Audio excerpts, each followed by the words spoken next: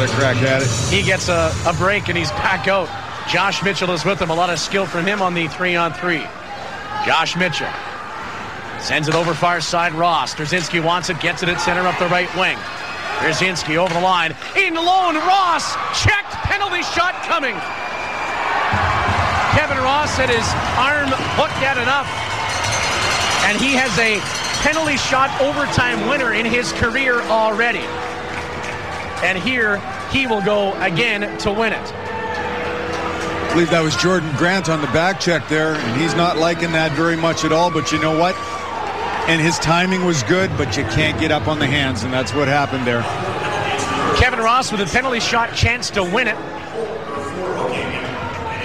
Hooking was the infraction. And what a feed by Drzinski again, Rick. Here goes Kevin Ross to give the Dogs 4 wins in a row. Right up the middle, into the hash marks. Deeks, and he lost it. No, he didn't lose it, Hammer. I gotta say, that was a poke check. I guess he did. He went backhand to forehand as he was coming around the poke check. It almost looked like the puck maybe rolled at the same time, maybe. Maybe. He did lose it, yes, but I think he got in a little tight for that backhand, forehand play. It's the same move he scored on in Nanaimo last year. Off the draw, Fensky is the stick broken for Mark. He'll get one from the bench. Someone's awake there. They got him one in a hurry. Mitch trying to take on 2 Kings. Centers it. Mark shoots it. Watson's down. It's still loose. Mark scores! It's Mr. Mark or somebody. And it's a Bulldog victory in double overtime. I think Mark MacMillan found that out of the pile. I'm not sure how that puck came out of the pile, but he looked like he just slid it home like he was... he was just... Give an assist to either Jess Moser or whoever was awake on the bench, because he broke his stick on the face-off, went, picked it up, turned around, came in, and maybe scored the overtime winner.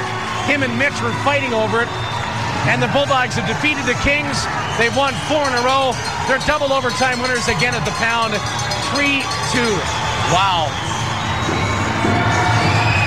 That's fun, isn't it? It certainly is fun, and boy, you would have to say through the first two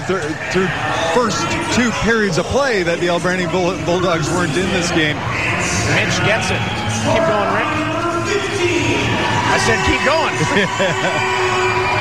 I'm watching what's going on out there. Powell River Kings, of course, very disappointed leaving the ice in a hurry.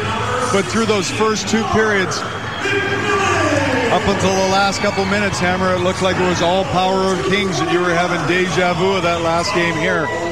But boy, from the end of the second period on, these 2 teams gave us a great game, and the Bulldogs advantage all the way, overtime through both overtime periods and the penalty shot, and they come up with a very deserved win, at least from the end of the second period on, all of the third and the overtime. They were the better team.